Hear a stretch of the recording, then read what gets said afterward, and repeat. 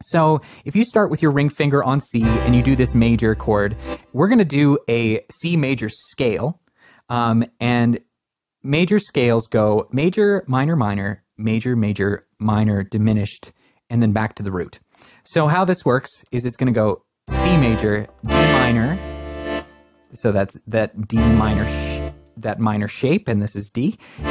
And then you've got E minor, and this is a really cool trick.